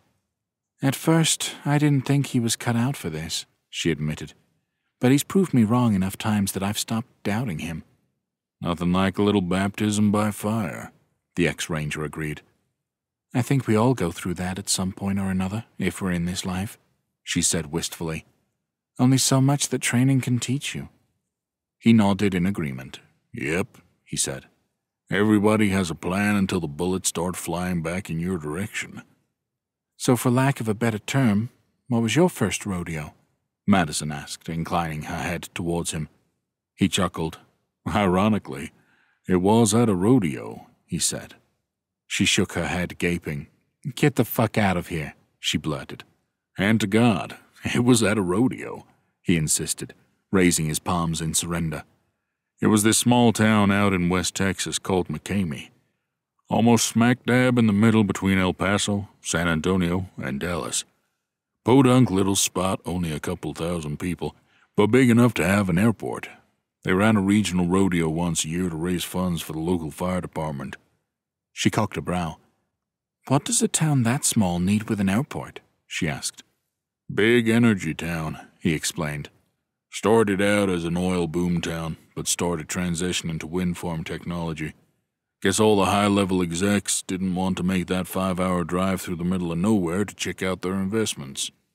They rarely do, she quipped. And sorry for the interruption. Please continue. He nodded his forgiveness. Well, my partner's cartel informant dropped us this hot tip that some enterprising young upstarts within their organization were planning on flying in some goods to the airport in McCamey, he said. Apparently, they had moved a big shipment across the border and were looking to speed up the distribution to the major cities. Cutting out half the drive would be a big plus in their books. She nodded slowly. Guess they didn't want the drive through nothingness either, she said. He chuckled. Apparently not, he said. My partner really wasn't too interested in it, since drugs weren't our thing, but the informant told us one of the fugitives on our list was going to be on the flight. We were only a couple hours away, so we figured why not.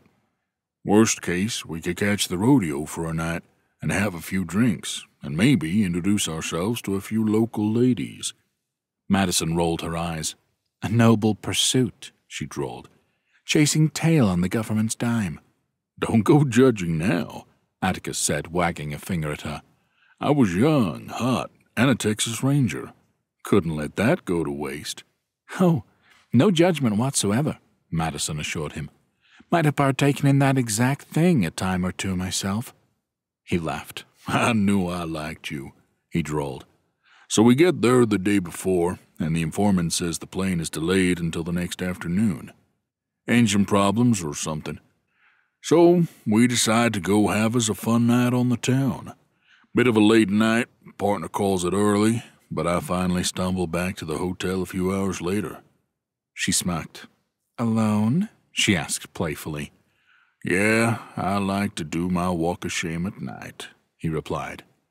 She barked a laugh. My man, she said.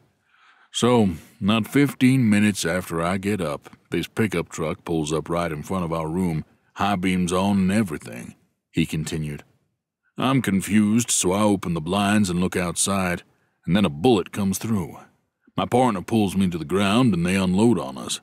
Easily 70 or 80 rounds, just shredding the front of the building. She nodded slowly. So, how'd you react? She asked. I froze for a moment. Not that it mattered all that much, because I wasn't moving off the ground with that much lead coming our way. But after a few seconds, I snapped out of it, drew my revolver, and worked my way to the door, he explained. As soon as the firing stopped, I flung that thing open and started unloading on them. Partner did the same thing from what was left of the window. The driver took one right in the forehead, so the truck wasn't going anywhere. For effect, he poked his own forehead, right in the middle. My shots hit mostly air, except for one that winged one of the gunmen in the back. The others fled on foot, and, just as quickly as it started, it was over. So what happened? Madison asked. We cleaned up the mess, interrogated the one I took down, and was able to round up the others relatively easy with the help of the local badges, Atticus replied. She shook her head in surprise. But how'd they know you were there? She asked. He sighed. Informant set us up, he said. He got careless, and his only chance at seeing the next day was setting up the hit. I can't blame him, probably do the same in his position. Deep down, I kind of hope he got to see that surprise. Guessing he didn't get to see much more than that? Madison asked. He shook his head. I doubt it, he admitted. He was found 3 weeks later. Well, most of him, at any rate. She scoffed. Those cartels, man. Zero chill, she said. Oh, I have stories, Atticus drawled. I bet, but I have to say, I am a little disappointed in this one, she admitted, letting out an over-dramatic sigh. Oh, yeah? He asked, cocking a brow in shock. Why's that? You were at a rodeo, she said. Where's the part where you're riding down the street on the back of a horse shirtless while shooting at a perp? He held up a finger. Well, in my defense, I haven't told you about the apprehension of the two that fled, he insisted. They laughed, but it cut short when Atticus spotted something out the passenger window, far in the distance. On a side road that intersected with the highway they were on, he spotted a slight reflection bouncing off of a windshield of a rapidly moving vehicle. Binoculars, he snapped. What? Madison demanded. Do we have binoculars? He asked forcefully. Glove box, she said, inclining her head. Night vision ones. He tore open the glove box and ripped them out, raising them and honing in on the target. As he looked, Madison reached for the walkie on the dash, but didn't speak into it yet, waiting to be able to relay proper information. Atticus gritted his teeth as he spotted an SUV running without headlights, screaming down the road to intercept. It's a patrol, and they spot us, he said. Max, we're spotted, Madison barked into the radio. Headlights off. A split second later, the headlights on the lead trucks went off. I want you to double back to the crossroad a couple miles back, Madison instructed. We'll handle the patrol. What about the timeline? Max came back. She glanced over at Atticus and he shrugged. Add 30, he suggested. You started up at 5, she said into the radio. Copy that. Good luck, Max replied, and the two trucks in front of them got into the other lane, slamming on the brakes and doing a quick and efficient three-point turn in the road before hauling ass the other way. "What's the plan?" Atticus asked. "You're going to get their attention with that weapon I gifted to you. Then we're going to turn off at the next farm we see," she instructed. "You two in the back. Up and at 'em, boys. You got some hell to raise." "What's going on?" Eric asked, rubbing his eyes as the two of them jerked awake. "Company coming in hot," Madison said. Atticus pulled up the assault rifle and rolled down the window, looking through the night vision scope and tracking his target. At their current speed, the enemy vehicle would reach the intersection before they would. "You need to speed up," he said. "How much?" she asked. "Just keep going faster," he shot back. "I can do that," Madison promised and floored it, picking up a lot of speed on top of their already racing pace. Atticus kept his gun trained on the vehicle, waiting until they were within 50 yards of each other before pulling the trigger. He timed it perfectly, firing several rounds as they screamed past the side road. He wasn't sure if he hit anything, but the bullets did their job as the SUV turned in their direction and began following them. "That got their attention," he quipped. Bullets impacted the vehicle, one of which plowed through the back window. The two men in the back ducked down as much as they could, and Atticus tried to aim over them. "Don't you dare shoot inside this vehicle," Madison warned. "Use the sunroof." She hit the button, and the ex-ranger got ready, bracing himself before popping out of the roof and taking aim at the pursuing vehicle. He exchanged fire with them for several moments before he felt a smack against his leg. He glanced down, and all he could see was a hand signal pointing to the right. "Oh, hell," he muttered, and braced as the vehicle decelerated and made a violent turn to the right.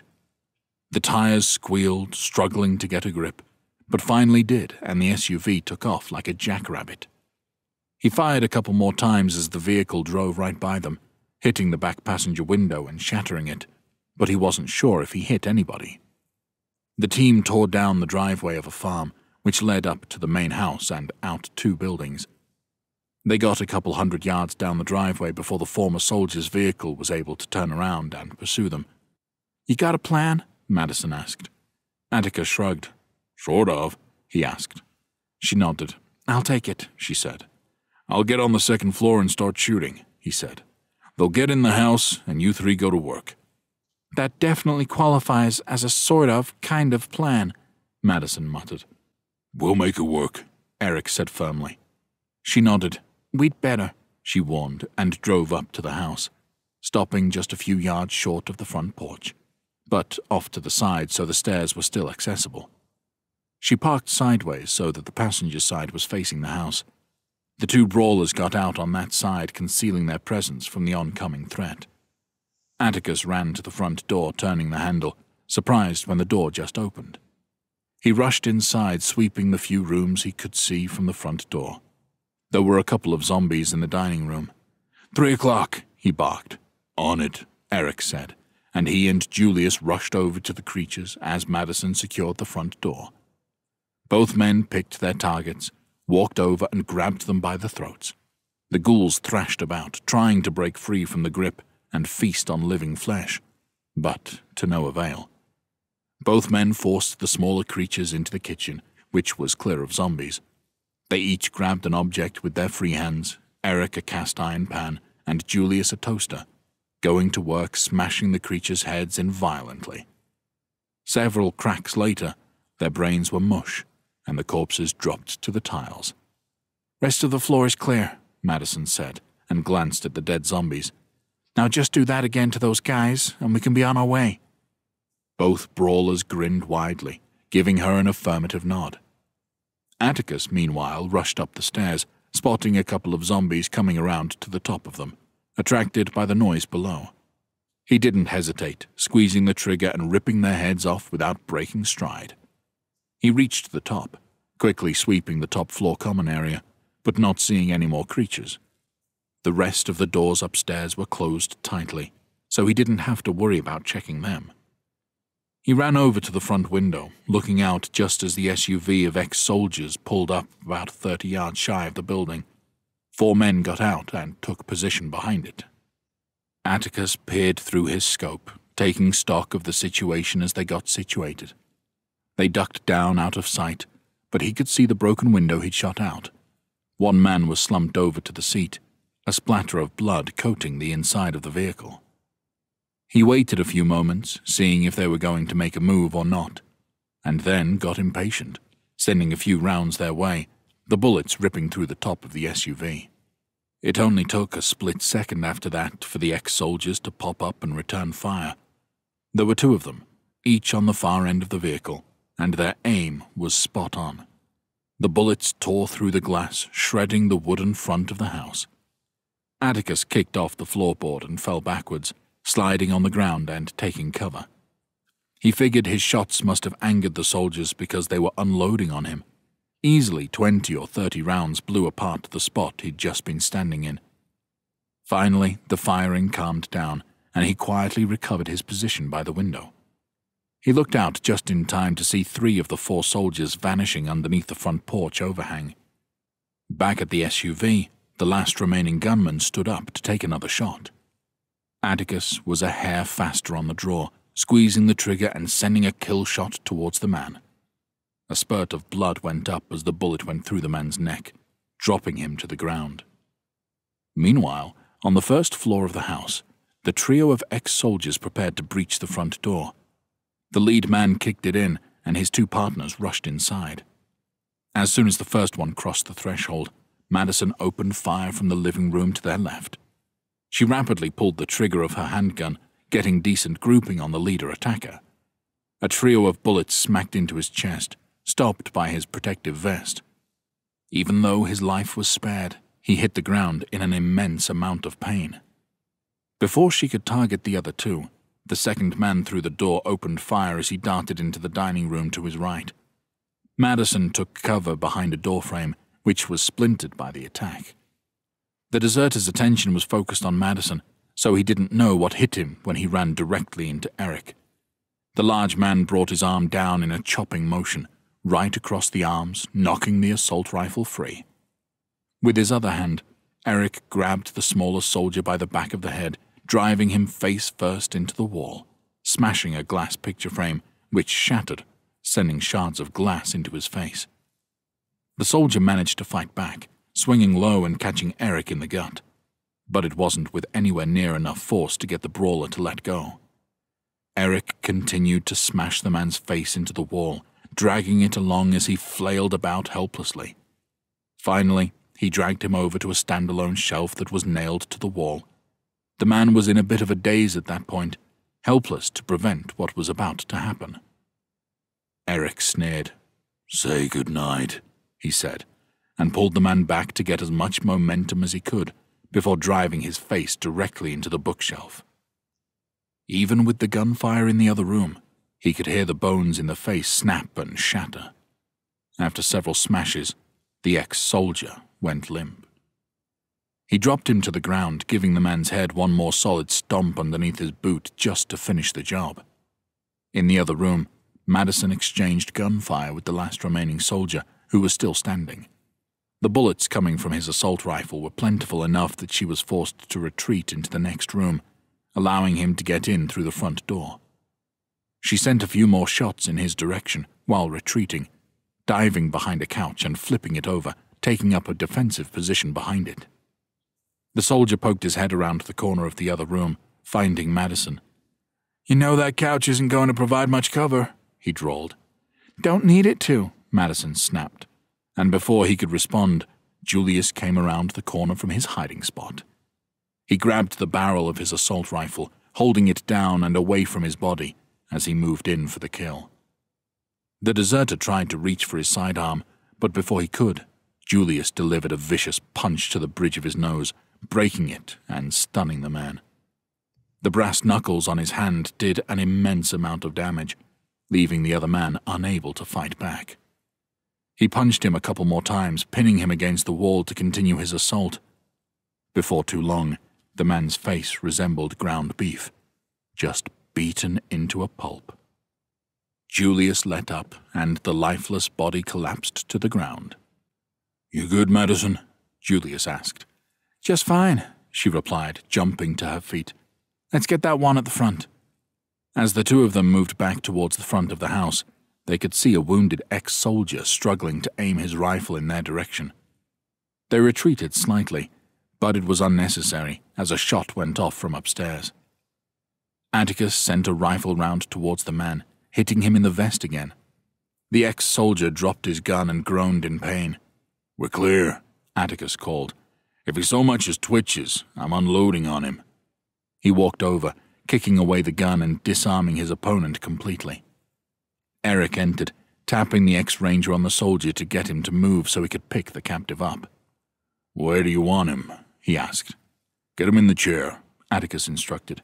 "I want to have a chat with him."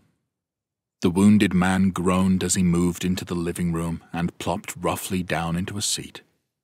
As he hit the chair, Atticus turned to Julius. "I'm pretty sure I got the man outside. Can you confirm it?" he asked. "Sure thing," the larger man replied with a sharp nod.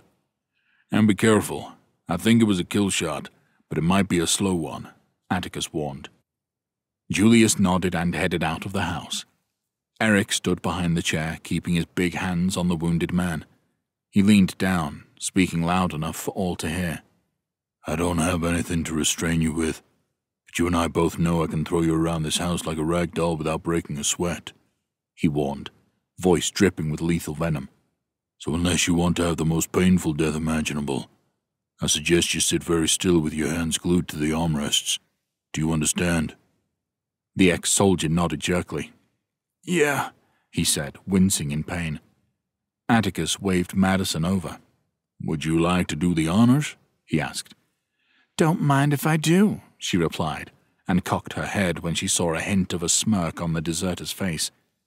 "I'm on a timeline, so I'm going to forego all of the formalities and get straight to the point," she said, nose to nose with her fresh prisoner.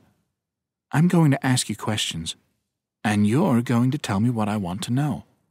If you hesitate, my friend here is going to break one of your fingers. If I think you're lying, my friend here is going to break a major joint. Think wrist or ankle. And if at any time you're disrespectful to me in any fashion," she paused, gently tapping the top of the man's pants, "you can kiss your little buddy goodbye. Now I want you to look me in the eye and tell me if you think I'm bluffing." All bravado gone, the soldier stared at her with wide eyes, shaking his head. "Good. We're already off to a fantastic start," Madison said, straightening up. "Now, tell me about Holdredge." "What?" the ex-soldier asked shrilly, clearly panicked. "What about it?" "Defenses. How many are stationed there right now?" she said, whirling her hand in the air. "I have no idea," the soldier stammered. She snapped her fingers. "Eric, let's start with a wrist," she said. "Wait!" the soldier screamed. "I really have no idea. We were on a recon mission down near Wichita, and we're on the way back." Madison held up her hand to stop Eric's advance. "What were you doing in Wichita?" she asked. "Just taking stock of the situation down there," he said, quivering with fear. "It's a big city filled with zombies, and the military put up fairly decent fortifications around it, at least on the major roads out of town," she said. "Why would you need to take stock of the situation?" The ex-soldier stammered. Madison snapped her fingers again, pointing to the soldier's right hand. "Pinky," she said. Eric easily reached down and broke the man's pinky finger, as if he was snapping a twig. The deserter screamed in agony, writhing but not moving from his spot. Okay, he cried. "They don't fill me in on the whole plan, but there are rumors." "Go on," Madison said, clasping her hands together in front of her. "They know where you are, and they're tired of you messing with them," he stammered. "There's a few 100,000 of those things in Wichita, and they want to flood western Kansas with them." She kept up a good poker face, but Atticus could see the little stiffening of her muscles as she asked her next question. "When?" she asked. "I don't know," the prisoner moaned. "When?" she demanded, yelling the word. "I don't know," he yelled back. "Those barricades are solid, and it's going to take some work to get them down and get the mob marching. A week? Maybe 2? Madison turned around, approaching Atticus and leaning in so they could speak quietly. "If he's telling the truth, then we need to act now," she murmured. "And you need to get back to Seattle. Forget about Jean." "No," he replied firmly.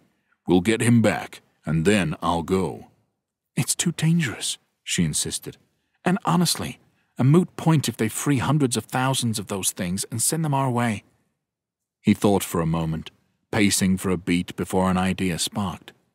"Okay, we need to do two things," he said.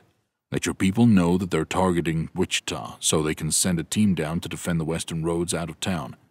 And we need to get Jean back." Madison shook her head. "No, we need—" I know. We need to get me out of town," Atticus cut in, "and we will. But we can do all of this." Julius returned, wiping his hands off of the back of his pants. "He's been taken care of," he said. "Okay, here's what we're doing," Atticus said, turning back to Madison. "We're sending Julius back to town so they can start making preparations. We'll get into comm range of Max. Tell him we're reversing roles." "Reversing roles?" she asked, shaking her head.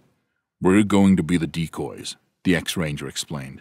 "We make some noise, get them coming our way, then haul ass towards North Platte." She chewed over this for a moment. "And if they follow us the whole way?" she asked. "Then we lose them," he said with a shrug. "We go through Wallace again and let those ghouls help us out. Or we carry them all the way to North Platte, which is partially overrun as well." She sighed. "I don't like it," she said. "You don't have to like it," he shot back. "You just gotta roll with it." She thought for a moment before begrudgingly nodding and looking over to Eric. She waved him over, and as soon as he stepped away from the chair, she quick drew her handgun and put a round in the prisoner's head, stunning everyone. "Jesus," Atticus finally said. "We don't have time for hostages, and he knew too much," Madison said, holstering her gun again. "Besides, once you read what they've put us through, you'll be envious that you weren't the one to pull the trigger." He wasn't pleased with the events, but he wasn't exactly in a position to judge. He gave her a slight nod and let the conversation carry on. "Eric, you heard everything he said," Madison continued. "Take their vehicle and haul ass back to Great Bend. You tell Connie to get a group together, and you fortify every major road heading west of Wichita." "I'm on it," the tall man replied. Julius raised a hand. "What are we doing?" he asked. "We're going to go help them get Jean," she said firmly. The group exited the house, picking up a few weapons along the way. They quickly got into their vehicles and sped off in opposite directions. Their missions were different, but equally dangerous and important. The end.